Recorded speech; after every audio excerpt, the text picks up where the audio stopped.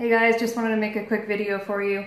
I just found out that YouTube has actually demonetized almost every single one of my videos.